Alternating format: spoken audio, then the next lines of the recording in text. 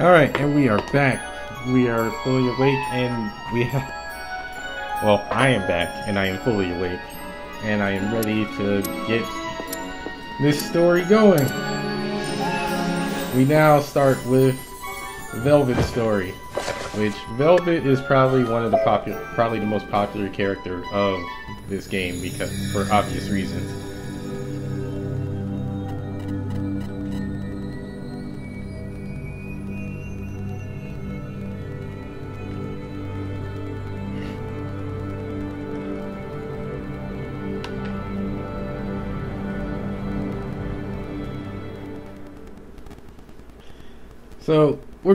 So we're gonna get started with Velvet's story, which basically she's gonna fill in the last bit of gaps. He squeezed my hand so tightly. Which I guess it starts with this. I cannot help but keep you close. But soon I must depart. My father awaits. Can you meet me here again? I shall be waiting. Your promise gives me strength.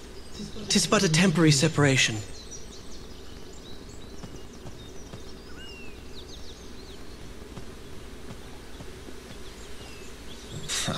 I do not approve.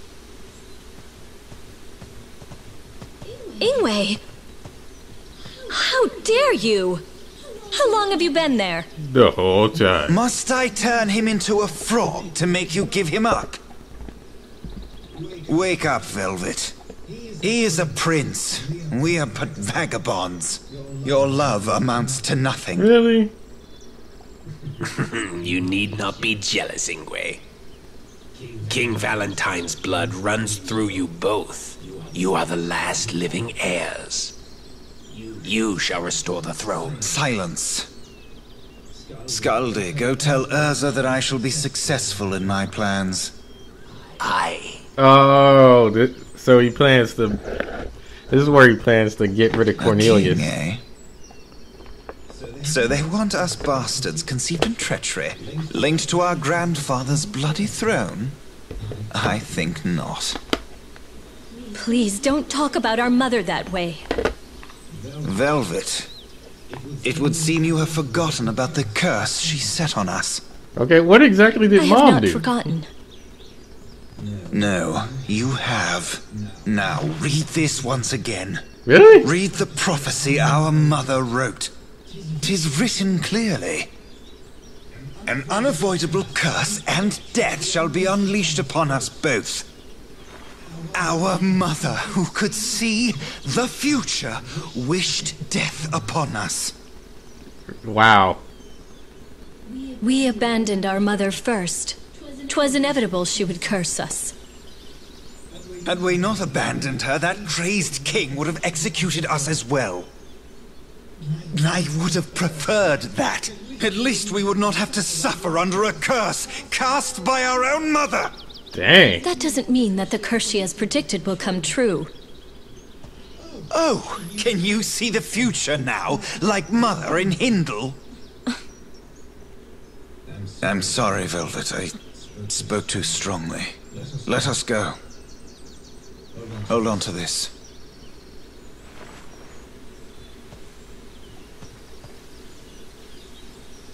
He's like, wow, that is pretty dark. My dear children, eventually an inevitable curse.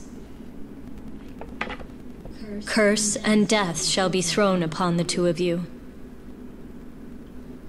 Mother. But maybe Ingwe's taking this the wrong way.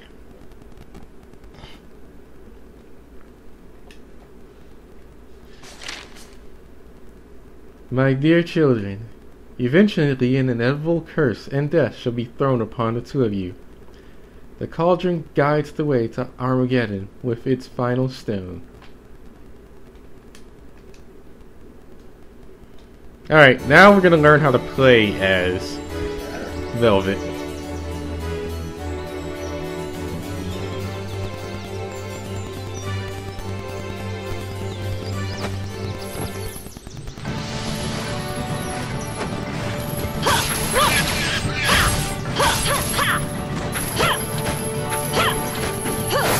Oh, wow.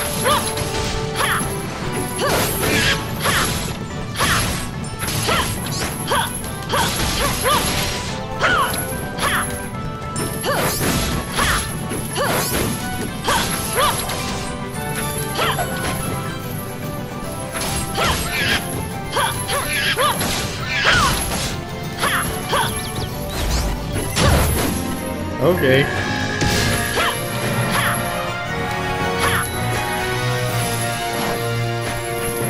Oh wow, and she can jump for like ever. Well, 3 times.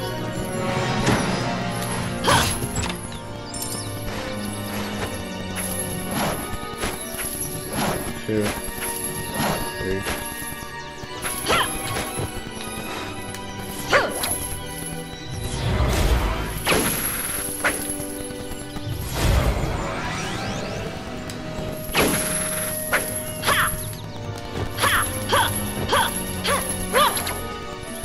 Okay. So, her moves do make some sense.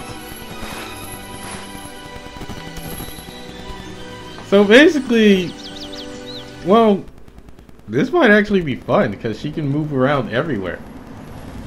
Oh! So we get to talk to Hindle before he dies. Been disturbed? You possess the gift of foresight. I seek an answer from you.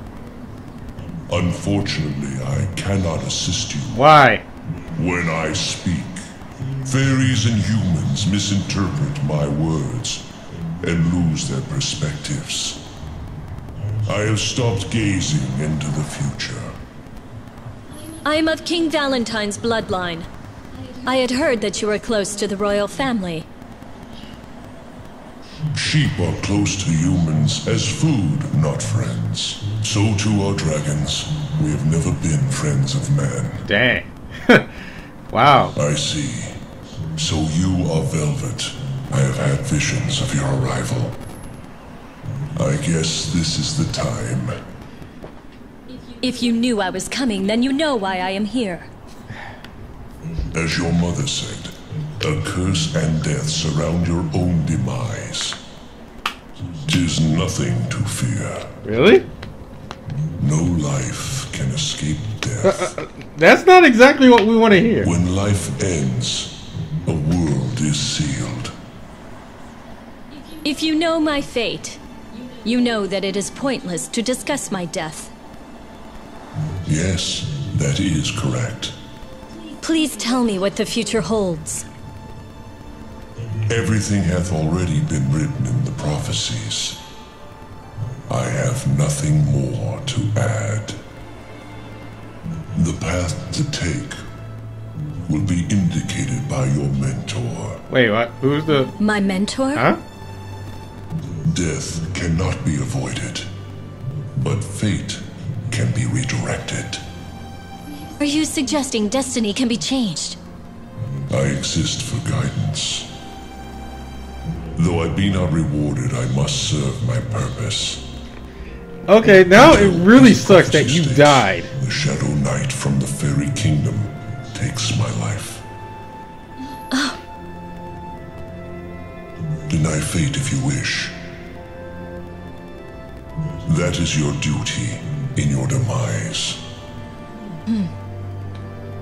You shall visit here once more. At that time, my friend shall attend to you. He's not friendly. We've met him like 5 different times. Now, please go.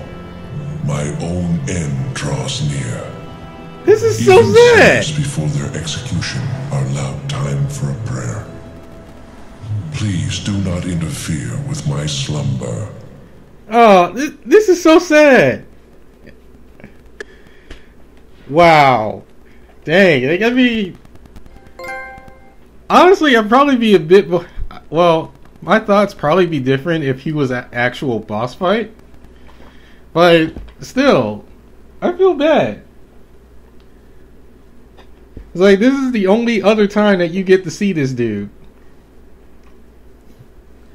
Oh well. So, that was her prologue, which is obvious that Velvet's supposed to die. So, let's see how this turns out.